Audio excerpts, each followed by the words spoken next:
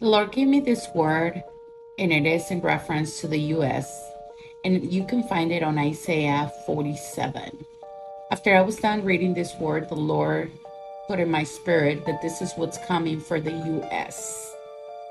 And it says, "Come down and sit in the dust, virgin daughter of Babylon.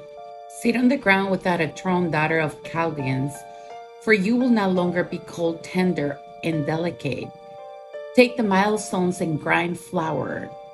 Remove your veil, strip off the skirt, uncover the leg, cross the rivers. Your nakedness will be uncovered. Your shame will also be exposed. I will take vengeance and I will not spare anyone.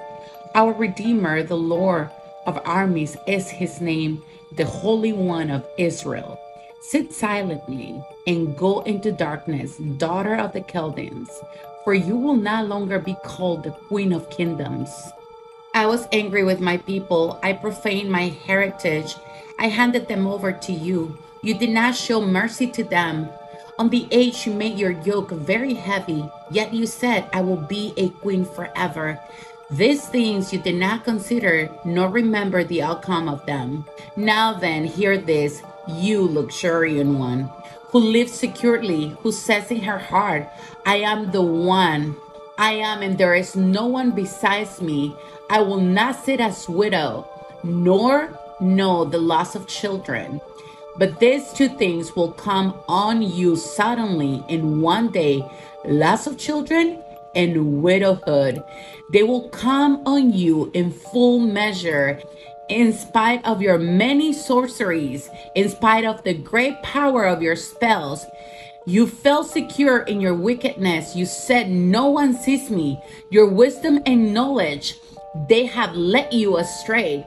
For you have said in your heart, I am, and there is no one besides me. But evil will come on you, which you will not know how to charm away, and disaster will fall on you, for which you cannot atone, and destruction about which you do not know will come on you suddenly.